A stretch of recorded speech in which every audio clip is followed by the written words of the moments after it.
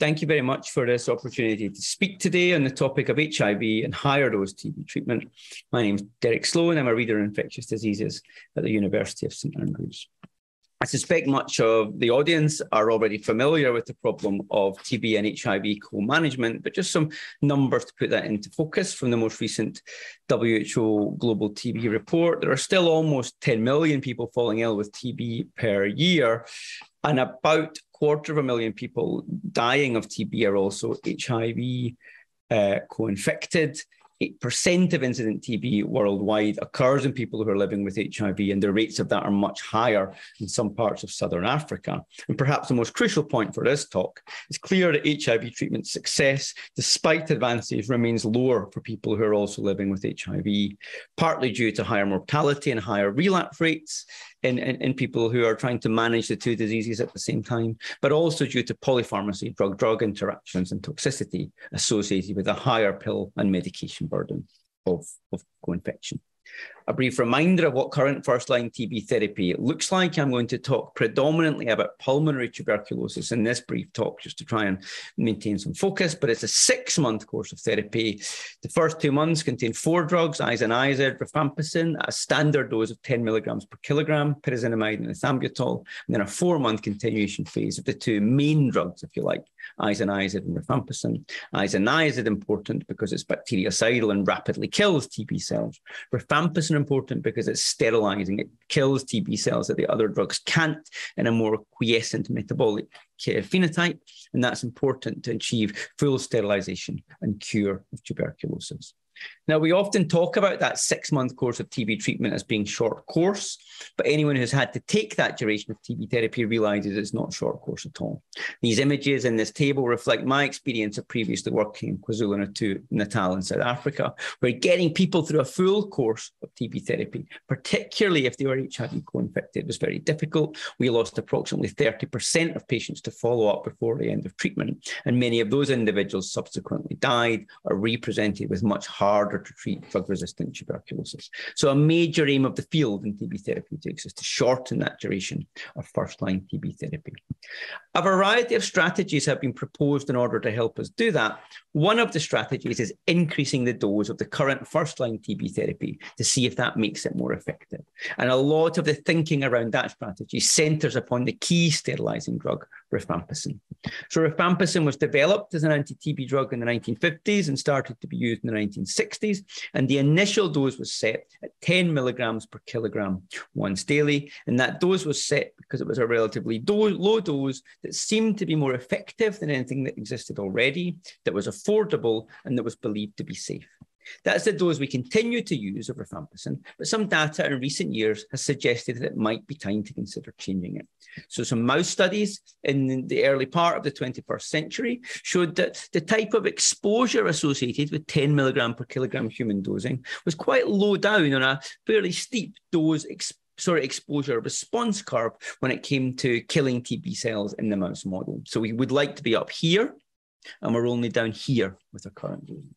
Moving on to studies in human, led partly by Martin Borey of the Panacea Consortium, but also by other investigators worldwide, a series of maximum tolerated dose studies have been conducted on rifampicin, showing that you can give safely much more than 10 milligrams per kilogram each day, and that those higher doses are probably more effective in humans taking us higher up this exposure response curve, leading us to ask the question, would higher doses of rifamycins in first-line anti-TB chemotherapy allow shorter treatment and generate better outcomes for patients?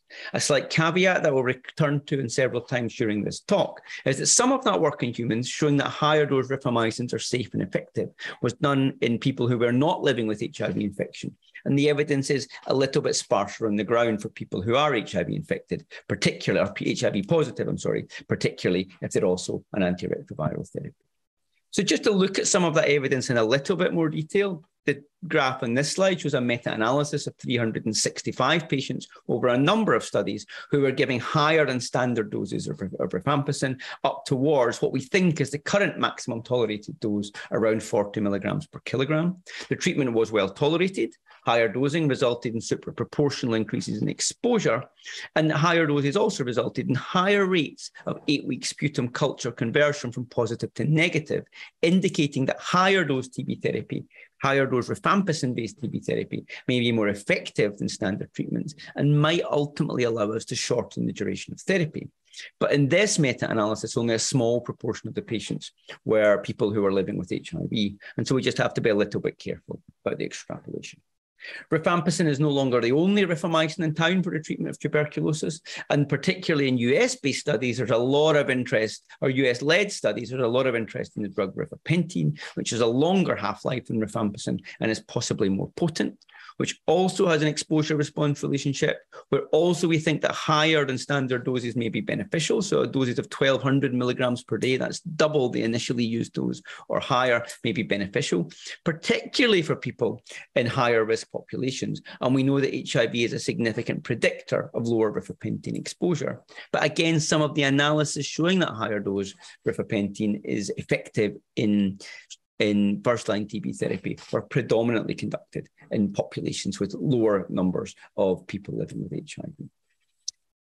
The work that's been done in rifampicin and rifapentine so far has sort of coalesced into this trial study 31 that was published last year, in which standard 6-month-long anti-TB chemotherapy was compared to 2 alternative regimens, and I'll draw particular attention to this one, where the dose of rifapentine was given high, 1,200 milligrams per day, double the standard dose, and where moxifloxacin was introduced instead of the standard first-line drug, ethambutol. And very briefly, this regimen here achieved successful cure without post-treatment relapse in sufficient patients to be declared non-inferior to standard therapy.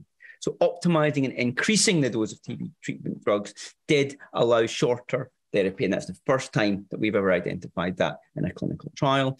However, a little bit of a caveat. HIV-positive patients were recruited to the trial, but only 8% of participants in the trial were people living with HIV, and there were some restrictions on antiretroviral therapy regimens allowed to be used and CD4 count thresholds for recruitment. So the power in an HIV-positive population was somewhat limited, but nevertheless, benefit was displayed. Additional trials are also ongoing, looking at higher dose TB therapy, particularly higher dose rifamycins on TB treatment outcomes. A brief reference to these two, which are either going to publish or going to take place soon. The RIFAShort study using high-dose rifampicin, but excluded HIV populations, and the STEP 2C study run by the Panacea Consortium, which will look at high-dose rifampicin alongside high-dose pyrazinamide and introduction of moxifloxacin, and does allow recruitment of HIV populations, but with some caveats again around CD4 count and ART regimen. And this study, which I am leading alongside Professor Stellan Pagama at Kibongoto Infectious Diseases Hospital in Tanzania, a multi-center study which will look at high-dose rifampicin and moxifloxacin-based TB treatment, and which does not have restrictions on HIV status, CD4 count, and participation, and which allows a broader range of antiretroviral regimens, including both dolutegravir and efavirenz. So more data should emerge on HIV populations on high-dose TB therapy. The data so far is encouraging, but smaller numbers of HIV positive patients in the trials. Something that people often ask about when we postulate the idea of higher dose TB drugs, particularly rifamycins for HIV patients, is the risk of drug-drug interactions. We know that rifamycins are potent cytochrome P450 inducers. We know that can affect the plasma concentrations of efavirenz and dolutegravir, and we worry that if we further increase the dose of rifamycins, we'll exacerbate that problem. Dr. Christine Sikaja-Wiltshire conducted a study in Uganda to look specifically at that drug-drug interaction issue, giving patients high or standard dose rifampicin alongside either efavirenz and dolutegravir-based ART, and I'll show some of those recently published results in the next few slides. Firstly, Christine showed that if you give higher dose rifampicin, it does somewhat reduce the plasma concentrations measured of first-line antiretroviral therapy, whether you're using efavirenz or dolutegravir. However, thresholds for probable efficacy were met irrespective of the rifampicin dose that was given, and we did not show in either treatment arm an effect of higher dose rifampicin and HIV viral load suppression. Patients remained suppressed in regard to their HIV viral load, irrespective of what rifampicin concentration we gave to them. We also showed, and I think this is the first time it was shown in an entirely HIV positive population, that there is much faster 8-week sputum culture conversion in patients who are higher compared to standard dose rifampicin. And we also showed that increasing the rifampicin dose in an entirely HIV positive population, some of whom are profoundly immunosuppressed, all of whom were also on antiretroviral therapy, was as safe as giving standard dose rifampicin. There was no increase in the rates of adverse events. And although there were a few deaths in the high-dose rifampicin arm, careful analysis of those indicated that none of them were attributable to the study drugs. So what did the SAFE-RIF study tell us in that regard? Well, it was cautiously reassuring on drug-drug interactions. There was some effect on the pharmacokinetic measurement of antiretroviral drugs in the plasma, but it didn't seem to affect HIV control. And the drugs were certainly effective and safe when the rifampicin was given at higher dose for the management of tuberculosis. And so we think that this justifies further study of high-dose rifamycin in TB-HIV patients. It probably justifies use of high-dose rifamycin in TB-HIV patients, and certainly this population should be included in further clinical trials of that strategy. There are some ongoing questions, I think. Did those reductions in plasma ART exposure matter? We do need to study that a little bit more in larger populations, and we intend to do so. Some final things to think about towards the end of this talk. Is higher dosing of existing TB drugs the only way forward to improve TB therapy? And the answer is probably not. There are new drugs such as bedaquiline and pretomanid, and TB treatment regimens based on those are also in clinical trials that will report later this year. And non-rifamycin-based TB treatments are less likely to have any drug-drug interactions with HIV medications, which may be an advantage. I've talked exclusively in this talk about dose optimization of rifampicin and rifapentine. There are some studies looking at higher doses of other first-line anti-TB medications, and I haven't discussed them in the course of this talk, and nor have I talked about the role of higher dose rifamycin in the treatment of latent TB infection. And there are some studies internationally planned or ongoing on those things too.